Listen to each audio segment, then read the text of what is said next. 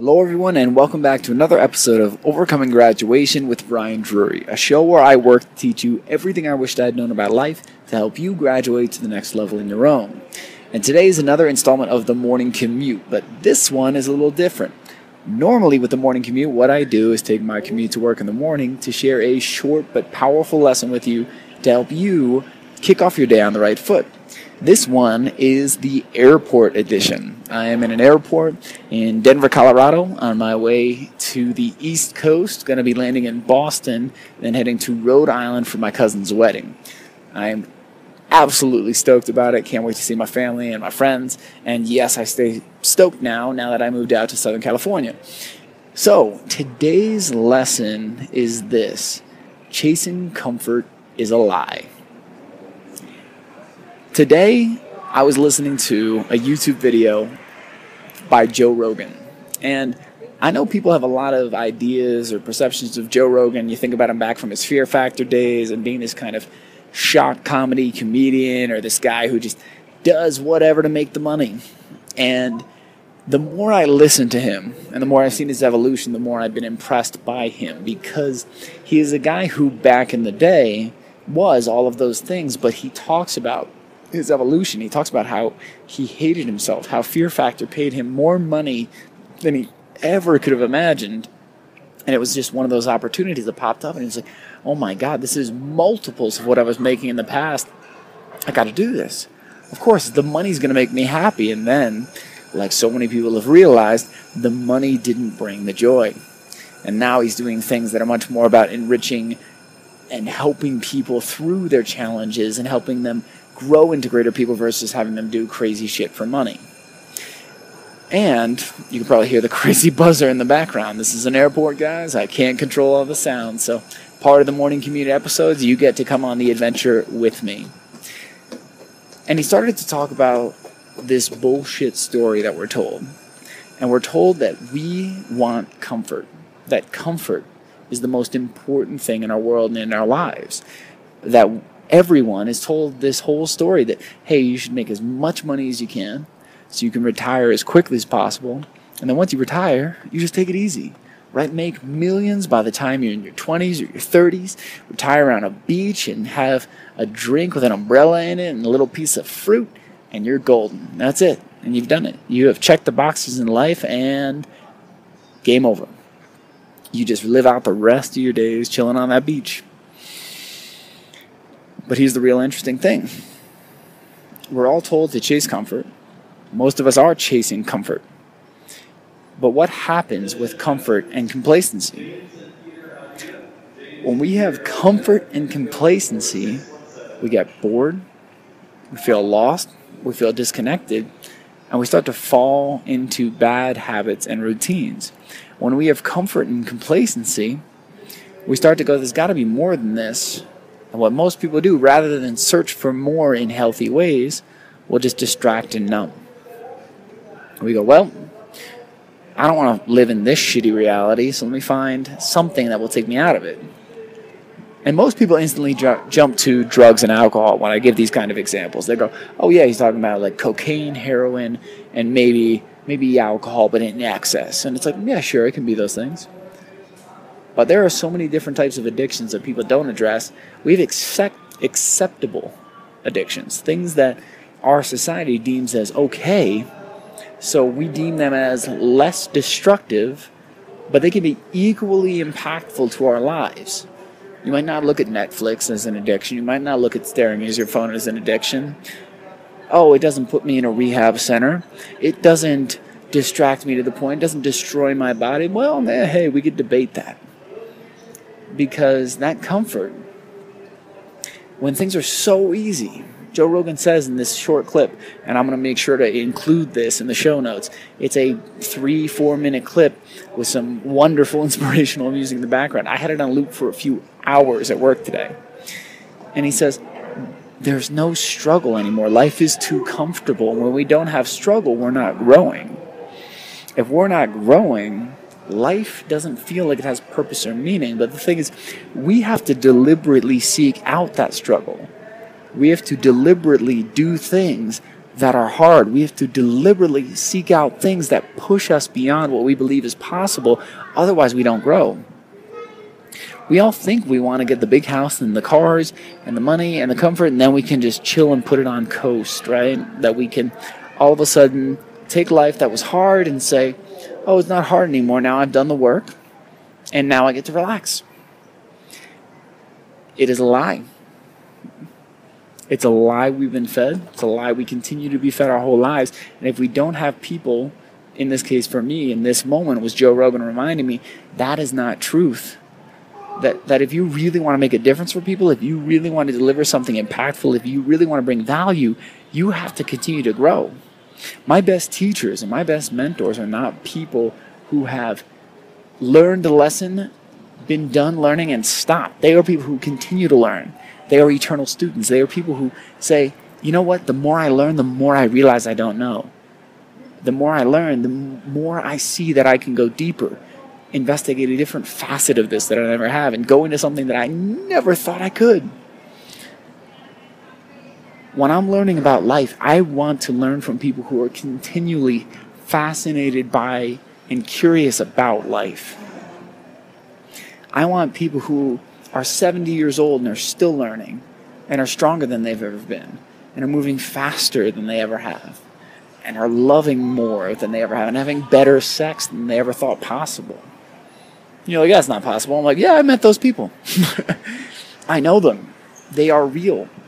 And even if I haven't met the people in person, which most of them I have, I watch the videos, I read the books, I see these people. Because an interesting thing, an interview I did on this podcast with Doug Stewart about the mentors that'll change your life. He brought up a concept. He said, you need to introduce yourself to mentors. And he talked about the different types of mentors you can have in your life and where they serve their purpose and what types of purposes they serve. And as a young man, out of college, big student loan debt, not making much more than his debt, not able to save too much. I was like, yeah, that's great and all, but I can't afford this. I can't spend time with all these mentors. I can't put $50,000 to meet Tony Robbins. Like, I'd love to. I wish I could, but I can't. So I can't develop, I guess. I can't grow the ways I want to. I can't evolve into the person I want to be because I don't have the money. It's a very convenient excuse we hide behind. And so Doug started talking about this. Doug talked about how he was spending time with incredible mentors every day. In books, in YouTube videos, in podcasts, in audiobooks. There are so many different forms. People have documented their wisdom and their knowledge because they want you to benefit from it. People don't spend all the time to write a book just because it's something to do.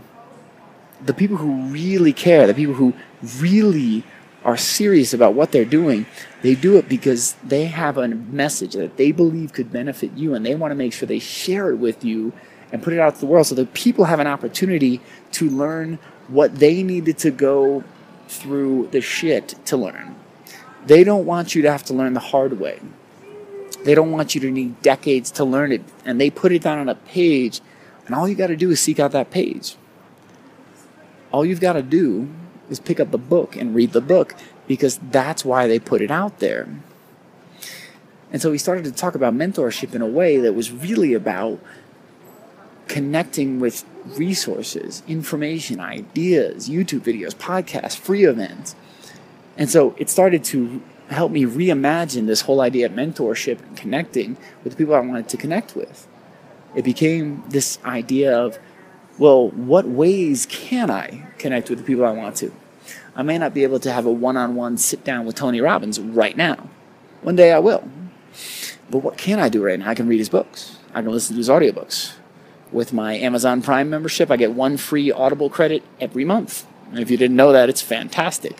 You can get a $30 audiobook for free, technically, I'm doing air quotes, free. But if you use Amazon, you should have Prime anyway. That's an aside.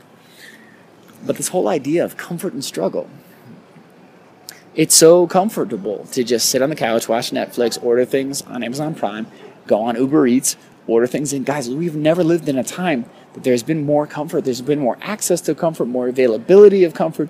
Like, we're so comfortable that we're going fucking insane. You see it more and more. There's a reason that anxiety is going up. There's a reason depression is going up. There's a reason that people are facing these challenges more and more and they don't know what to do with it. Because for so much of our history, we've been battling to survive. We've been fighting through the challenges. We've been taking on everything that we've seen and going, oh, okay, well, I just need to find food today. I just need to find shelter. I just need to find a way to make it through the day so you don't have time to worry about any of this other shit because you don't have comfort, so you're pursuing it. Now we've got an excess of it. We have so much comfort. And you're like, well, it's not comfortable because I have debt and I have this and I have that. Yeah, but you're in an air-conditioned room probably right now, or a car. Or you might not be, but you got a fan. And you've got a room. And that's the whole thing. You're like, no, I don't have air conditioning. If you have a house over your head, if you have a roof, if you have 4 walls around you, there are so many people in the world who do not. You running water, so much of the world does not. And we go, yeah, but. And it's like, no, don't brush this aside so easily. These are things we neglect, but when you travel around the world and you see people living in the street, and you see the filth, and you see the atrocities, the things that people actually go through day to day, it really helps you reframe what's important and what's not. And guys, I'd love to tell you that I always think about it and every day I recognize my blessings and that I'm so clear and I think back to the times I've been in different third world countries. I don't. I get caught up in the same shit. Oh, my Wi-Fi isn't that great today. My internet connection isn't great. I'm stressed about this. Work is tough. My standing ergonomic desk was this, and there I got a lot of emails, and life is so hard. It's like, what the fuck? It's not. It's really not. I heard both Joe Rogan and Jordan Peterson today in different interviews I listened to and different clips I listened to talk about actively pursuing difficult things.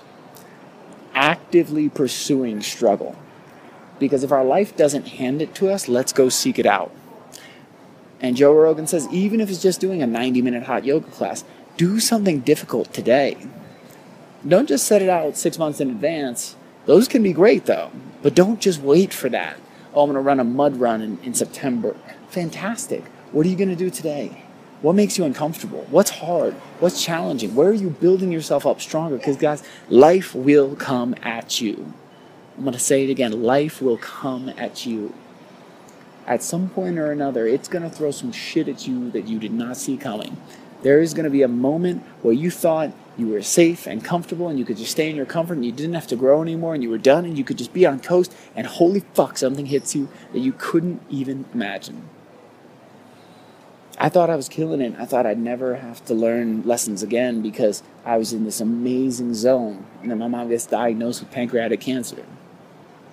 My whole world gets thrown out of balance, off its rocker. You say it however way you want to say it. I was just completely lost. But that challenge and that struggle has challenged me to grow into the best version of me and the best man I have ever been. Some of the struggles I choose and some I don't. But when you actively choose struggles and go seek them out, then when the real struggles, the unpredictable struggles come, you are better equipped to handle them. Doesn't mean it's going to be easy. Doesn't mean it's going to be a cakewalk. Doesn't mean you just suddenly go, oh, no big deal. Got it. It's fine. But it means that you are better equipped. You have more tools in the toolbox. Instead of being the person who gets hit with a challenge and looks down at their toolbox and it's empty, you go, well, I got 20 different tools. I could choose to use any one of them. And here's the interesting thing, guys. Even when you have the tools, there's times where we choose to ignore the toolbox. There's times where we challenge our greatness. There's times where we say, you know what? I am as bad as my negative voice tells me I am. I'm not enough. I'm not worthy. I'm not good enough. And we say, that toolbox doesn't exist. Even though we know it does. Even though we can see it right there. So this podcast is about reminding you, the toolbox is there. The struggles are coming. How are you going to prepare? Do you want to be the man or woman who is waiting for shit to come, afraid? Or do you want to be actively preparing for the battle? Because, guys, life is absolutely a fucking battle at times. We can try and make it picture perfect and try to paint this wonderful picture where everything's going to be smooth, and if you get to the state of nirvana, that everything's going to be wonderful. But, guys, it's not always going to be. And I don't think it should be, because if it was this wonderful, perfect state of nirvana, If it was this incredible thing where we just had to learn one thing and it was over, we're like, what would be the point? If it was that easy and everyone could do it and just figure out the purpose of life in an instant, what would be the point? We'd be done. We'd be, okay, got it. Cool, now what? But guys, there are so many miracles and magic. There's so many different beautiful things for us to experience. There's so many different epiphanies that we can have. There's so many different things that we can see. There's so much to learn. There's an infinite amount of things to learn. It's part of the beauty. There's part of the magic of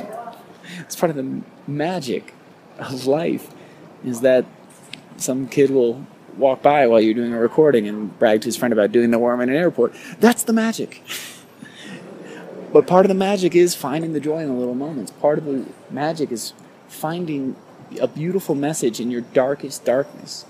Jordan Peterson says that in going into his darkest darkness, he found the lightest light. So it was the reminder I needed today is to not avoid the struggle, but to go into it, to find it, to actively pursue it. Because the way that things scare us is when we avoid them, because we give them power. By avoiding something, we're telling ourselves that if it came, if it attacked, if it hit, it would destroy us. So we avoid it, we hide from it, we try to pretend like it's not there, but we know it's there. We know the challenges are there. We know the fear is there. Rather than wait, let's go face it, let's train, let's prepare. Because I have heard people say, you don't rise to the level of the situation, you rise to the level of your training. You might think about that in sports or maybe in martial arts. It goes to your mental, emotional, physical, and spiritual fortitude.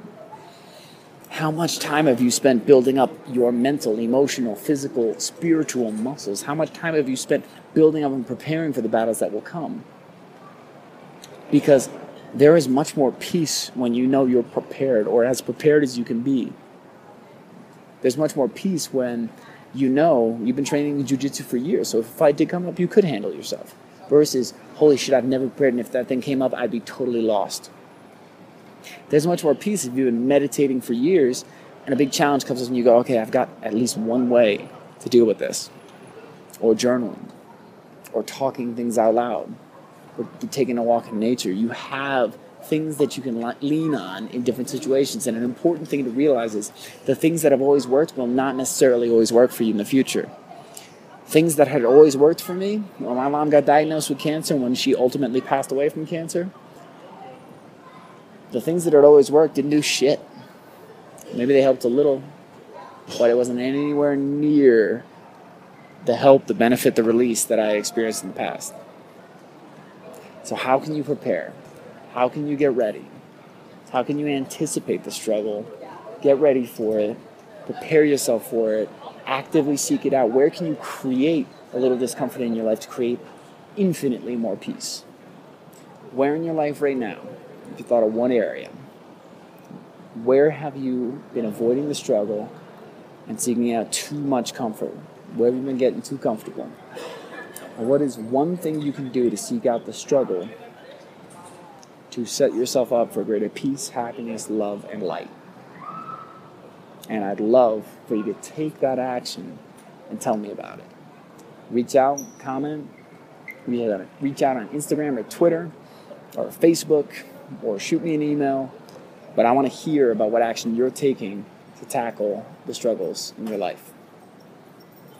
Create them so they don't just show up.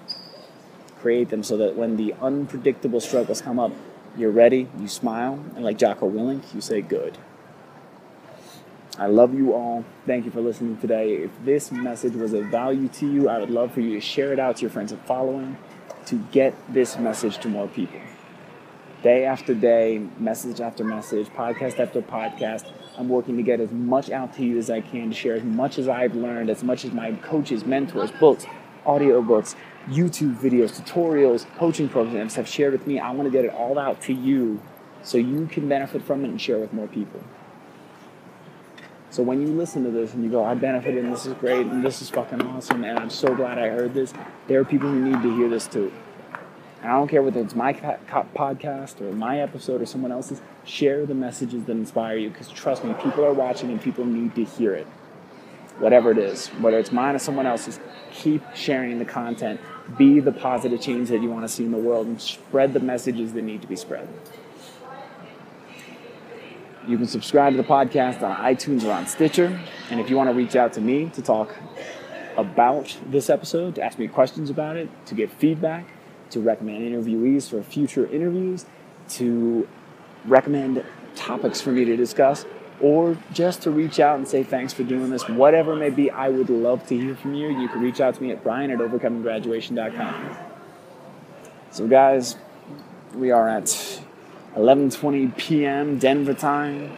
I'm on halfway through my trip. This is the morning commute airport edition, and we are wrapping up here. So I love you all. I want to thank you for joining me. I'll be talking to you again real soon.